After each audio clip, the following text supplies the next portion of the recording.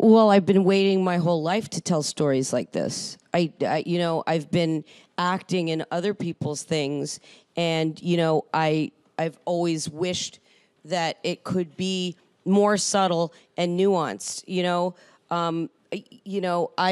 I live my life in a reflective way, and I observe and I take things in, and that's the way I made my show.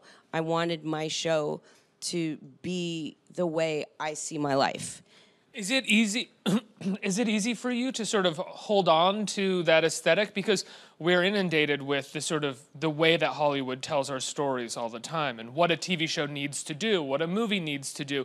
Do you find yourself in the writer's room sometimes having to be like, no, this doesn't need to go to this place. It could just rest here. That's why I don't have a writer's room. There you go. Yes. That's why it's just. There's no one telling you like, no, that's not what a story does on TV. Like, yeah. That's right. And I work, my show's on FX, and so FX is so completely hands off.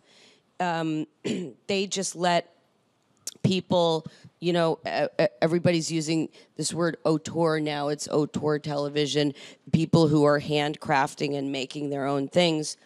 They are cultivating artists, and they're letting us tell our stories without demanding anything. So at the end of the day, I show them my scripts. Maybe they'll give me a note here or there. They never demand action or something taken out or put in.